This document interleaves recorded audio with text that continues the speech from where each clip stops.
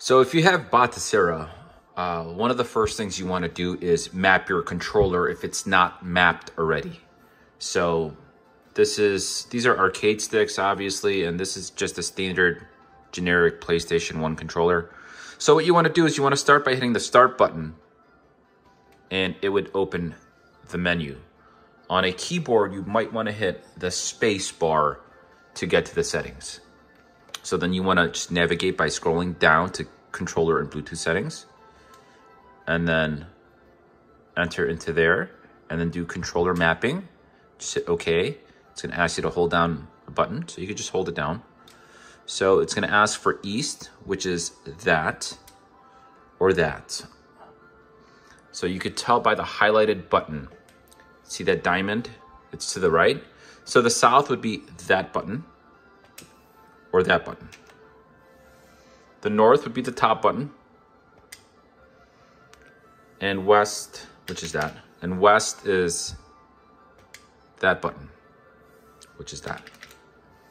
Now it's going to ask you to push start and then select,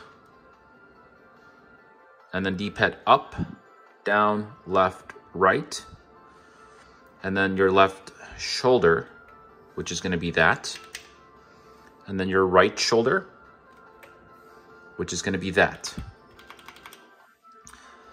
It's going to ask for your left analog, which is this.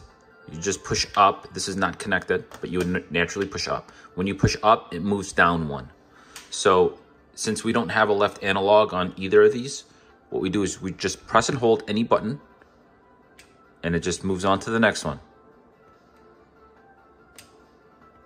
And you just follow the prompts. And then left trigger, right trigger. You won't have that on this if you have only 6 buttons. Left stick press, you just push that in. Right stick press, you push that in. But in this case, we're just going to press and hold down a button till it goes down one. So hotkey is very important. Here we're going to set it as the select button, or a select button. You'd probably have to create a select button. Drill into this and add a button. If you have a controller like this and you have extra buttons, like you could use this as a hotkey. But it's very important that you assign a hotkey. What I recommend is if you don't have an extra button, use the select. And that's it. Now you could go back and your controller is fully mapped.